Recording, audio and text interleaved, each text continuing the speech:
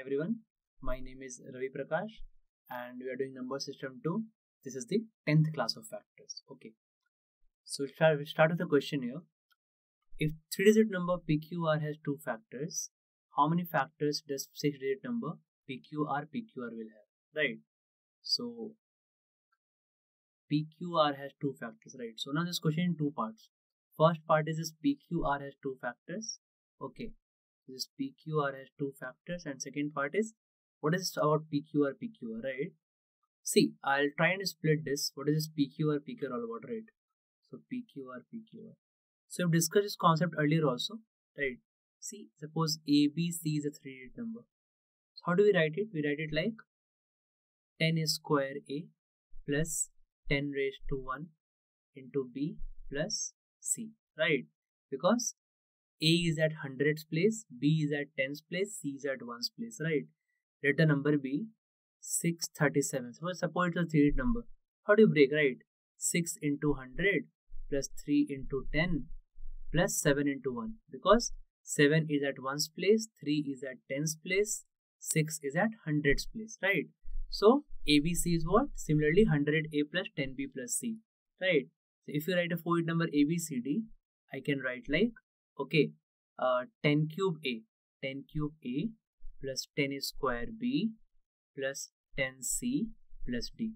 This I can break like, okay. So A is at 1000's place, B is at 100's place, C is at 10's place, D is at 1's place, right? So how do you write a number? When you write a number as 3-digit number or 4-digit number or 5-digit number, right? So you multiply each digit by its place value. Okay, so any number, right? So let's say here, and the number is what? The number is a 6-digit number of the form, let's say ABC, right? So let's break this number up. What is number will be? So again, this 1's, 10's, 100, that is 10 square, 10 cube, 10 4, 10 5. We can break like A into 10 raised to 5 plus B into 10 raised to 4 plus C into 10 cube plus A into 10 square, okay, plus B into 10 raised to 1 and plus C into 10 raised to 0. This is a breakout of this number, right? So basically it looks like 10 raised to 5A plus 10 raised to 4B plus 10 cube C plus 10 square A plus, sorry, here it will be 1, it will be 1 here, okay. So plus 10 raised to 1B and plus C, right? Now you combine this A and A. If A and A, you just combine this A and A, we can combine, right? So 10 5A and 10 square A. What I can take common? 10 5A plus 10 square A. I can take 10 square as common. If I take 10 square as common, I'll be left with 10 cube A plus A from both the A's bracket, A's term, right? I've taken 10 square as common, so 10 cube A plus A is left. Similarly, from both the B's term, right? I can take 10 as common. If I take 10 as common, here 10 cube B plus B will be left. Correct. Now, similarly, 10 cube C, here nothing is common but 10 cube C plus C. So 10 cube C plus C is left. So what is it now? You see, this is nothing but 1001A. This is 1001B and this is 1001C, right? So I'll write one more step here. Let's come back here. Okay, so I'll write this step here. And it becomes what? It becomes 100 into 1001A plus 10 into 1001B plus 1001C. Now, if I take 1001 common here from all the 3 brackets, 3 terms, this is 1 term, this is 2nd term, this is 3rd term. If I take 1001 as common here, so it becomes 100A plus 10B plus C, right? Or we can write it as 1000 and 1001 into a 3-digit number ABC. 1001 into 3-digit number ABC, right? So basically it represents what? 100A plus 10B plus C is what? ABC. It's a 3-digit number. That's why if we open up a 3-digit number to write mathematically, so 100A plus 10BC. But we can write it as ABC as this 3-digit number, right? 3-digit number ABC is written as 100A plus 10B plus C, right? So basically what the funda is, this ABC. Okay. So this ABC is written as like what? 1001 into ABC. Now it's a good pattern in quant, right? So you can remember this pattern ABC. It has 1001 into ABC. It can be written like, right? So on this question we will solve, right? This question we will solve. Okay. So let's come back to this question. Next slide I'm putting. I hope you don't have any doubt here, right? So I've broken this ABC mathematically to write like this: A into 10 raised to 5 and plus B to 10 raised to 4 plus C to 10 cube, like this. And we took from here, we took 1100 as common, then we took 1000 as common. Come from here to come back to this step. So it resulted 1001 into ABC. So this ABC can be written like this, right? 1001 into ABC. Fine. So I'm putting the next slide here. Yeah, okay. So now we can solve this question here. See. So now I can rightly write, in the last slide we wrote this point, ABC is 1001 into ABC, right?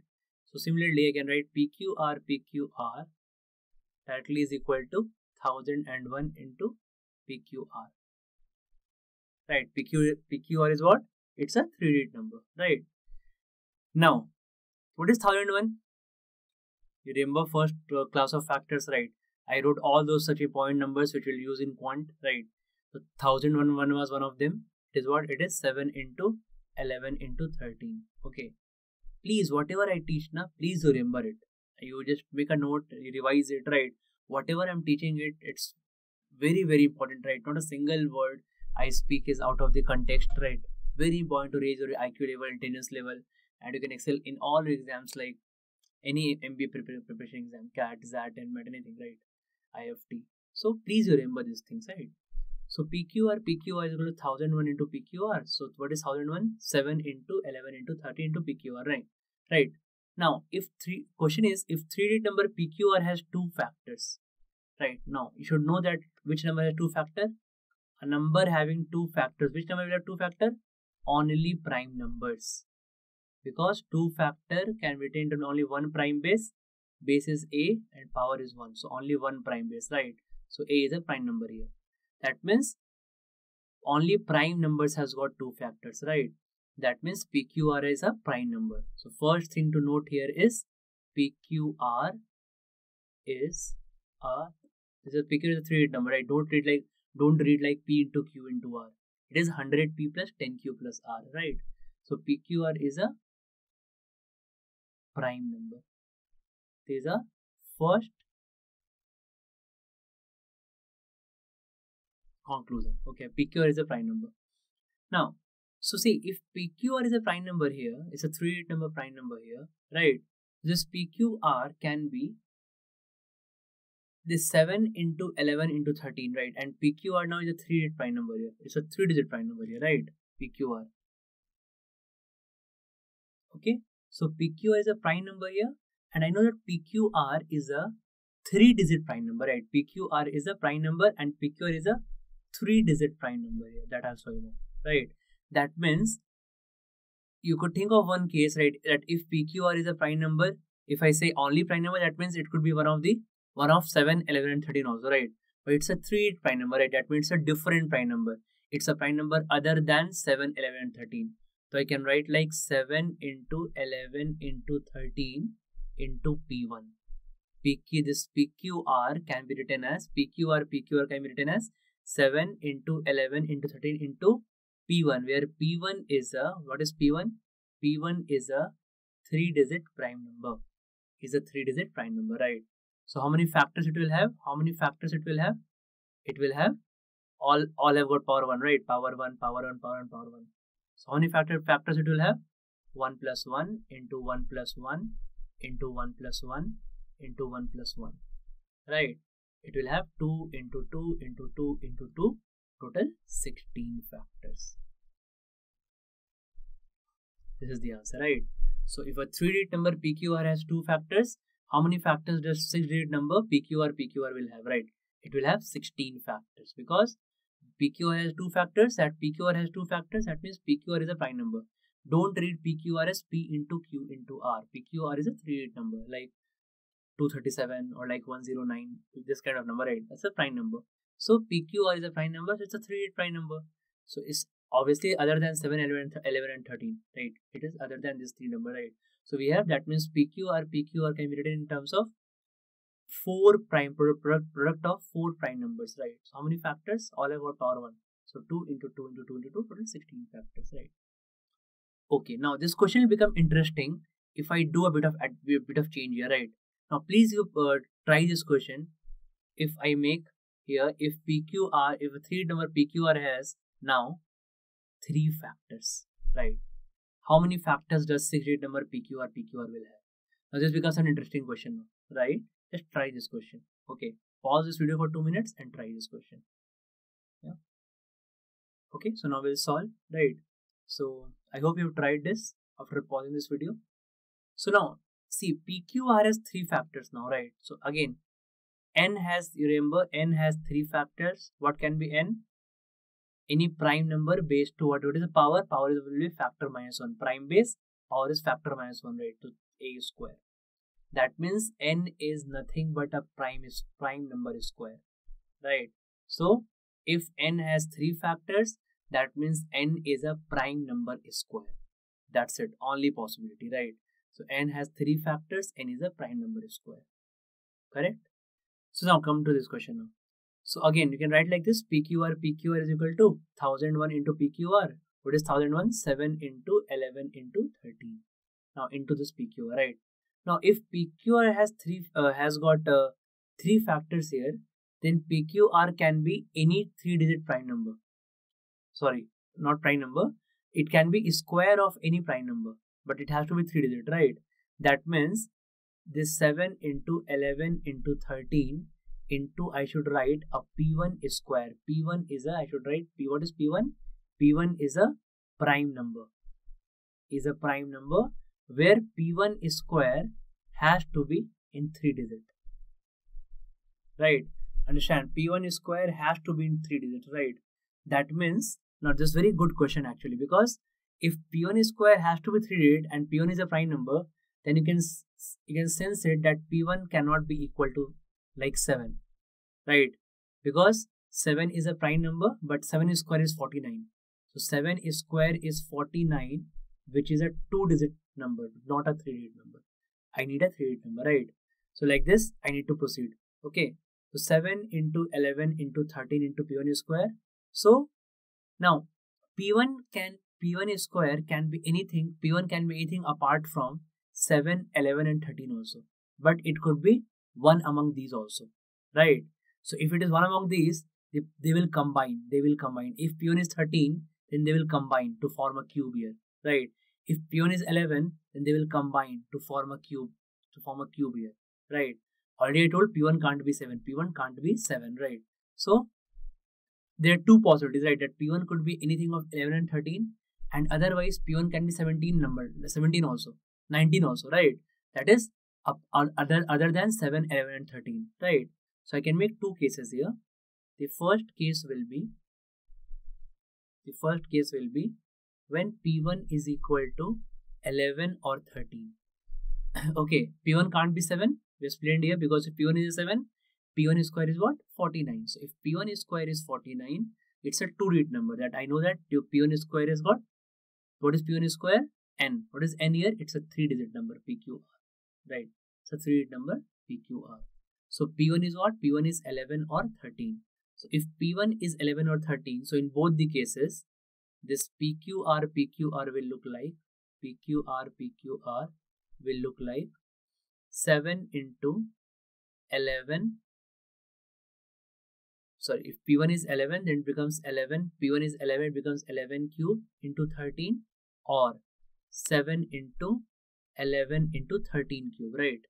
In one case, in this case, P1 is equal to 11, and in this case, P1 equal to 13, right? So P1 can be 11 or 13. So if it is 11, so 11 is square and 11 combines to form 11 cube, right? And here 13 and 13 square combines to form 13 cube, right? But doesn't matter, right? In both they have written or here, because in both the cases number of factors will be same, because both is of the form ABC cube, right? ABC cube. Two prime numbers have same power, 1 and one is the cube, right? Other is the cube. So that means how many factors it will have? So number of factors in case 1 will be, so number of factors. So in this case, number of factors will be how much? Number of factors 7 raised to 1. So 2, 11 cube. So 4, 2 into 4 into 2. In this case, it will have 16 factors, right? So in case 1, it will have 16 factors, correct? Right. I hope it is fine. Okay. Now case 2. Case 2, right? Let me write here. I'm rubbing it off. Now in case 2, let me know what is PQR here. So PQR was nothing but it was 7 into 11 into 13 into P1 is square, where P1 is a prime number, right? And P1 square is a 3-digit number. P1 is a prime number and P1 square is a 3-digit number, right? Okay, so case 2. So in case 2, P1 is not equal to 11 or 13. I told you P1 cannot be equal to 7 because 7 square is 49. It's a 2-digit number, right? Not a 3-digit number. It won't be PQR form. So P1, when P1 is not equal to 11 and 13, so that means PQR will be in this case 7 into 11 into 13 into some, let's say A is square, where A is, or I should write P1 only here. No issue, I should write P1 only here, right? Why to take another variable? P1 is square. I know that P1 is other than 7, 11, 13, right? Already it can't be equal to 7, and in this case I am taking it is not equal to 11 and 13. So that means we have 4 different prime numbers here. 1, 2, 3, 4. We have 4 different prime bases, right? Prime bases. That means in this case, what is the answer? How many factors? So all power 1, power 1, power 1, power 2. That means 2 into 2 into 2 into 3. So it will have how much? 24 factors. This is the answer for case 2. This is the answer for case 1. Right. So our answer are 24 factors and 16 factors. An absolutely super question, right? Super important concept also. This can be used everywhere in quant, right? In factors also we can use this and this opening up of PQR, like 1001 into PQR or ABC, like 1001 into ABC can also be used, right? So super question. If you have any doubt, please ping me, or I hope you've got this question, right? So let's do one more question of this kind, right? Let's do one more question of this kind. Okay. First you should try. Okay, first you should try and then tell me. Then I'll explain, right? So again, we pause the video for 2 to 5 minutes, right? And then you can try this question. The question is basically find the number of factors of 3, 3, 3, 3, 3, 3, 3, 3. Right, so this 3, 3, 3 is written 8 times. This is written 8 times. Okay, so find the number of factors for this. 3, 3, 3, 3, 3, 3, 3, 3. Okay, we'll solve. I hope you have paused the video for 5 minutes and tried it, right? Just match the solution now. So see, if it is 3, 3, 3, 3 and 3, 3, 3, 3, right? We can break again this of the form like A by we broke, right? ABC form, or what is ABC? So ABC is nothing but 100A plus 10B plus C, like that. Or ABC is nothing but, right? We expanded 10 raised to 5A plus 10 square, 10 raised to 4B, right? We proceed like that. So here also So here also we'll do same thing here. But now, since there are 8 digits here, so 8 digits you can expand in the group of 2, 2. You can expand in the group of 2, 2, or you can do it in the group of 4, 4, right? So it's 4, I think it's okay, because 4 is, we need to make only 2 groups, right? You can do it by 2, 2 also, no issue, right? So, but you can make it in groups of 4, 4. So one group of 4 I'll take and other group of 4 I'll take, right? So see, once you expand it, there are 8 digits, right? So starting from 10 raised to 0, 3 into 10 raised to 0, 3 into 10 raised to 1, 3 into 10 is square, like this. Last will be 3 into 10 raised to 7. Okay. So last is 3 into 10 raised to 7 plus 3 into 10 raised to 6. Okay. Okay. Plus 3 into 10 raised to 5 plus 3 into 10 raised to 4, 3 into 10 cube plus 3 into 10 square plus 3 into 10 raised to 1 plus 3 into 10 raised to 0. Okay. So now from this, I told you we'll make groups of 4, 4. Okay. From this first, last 4 and this 4, 4, right? We'll take something as common. So let's say from here I can take 10 raised to 4 as common, right? So if I take 10 raised to 4 as common, it becomes 3 into 10 cube plus 3 into 10 square plus 3 into 10 raised to 1 plus 3 into 10 raised to 0. Correct? From here nothing will take common. So you can simply write this whole term, 3 into 10 cube plus 3 into 10 square plus 3 into 10 raised to 1 plus 3 into 10 raised to 0. Right? Yeah, so from is equal to, now from here, now this, what is this whole term? Just see, these two terms are identical, right? These two terms are identical. Okay. So what is the value of this term? So you add it, nothing, you get that number itself, right? That is 1000 into 3000 plus 300 plus 10 plus 1. Sorry, plus 30 plus 3. That is, so you can write like 10 4 into 333 plus 4 times 3, 4 times 3. So now if you take this 3333 as common, you will get 10 raised to 4 plus 1. That is nothing but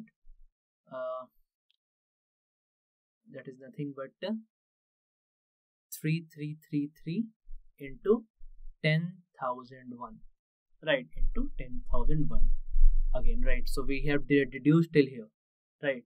Very important concept is, right? Just you copy with always, when I'm doing all this thing, you also keep with a copy and pen and practice, right? Okay, now we'll break into factors, right? 10,001, again I explained in factors first video, right? Again, important number we were deriving. It was what? I hope you remember this. This was what? This was what?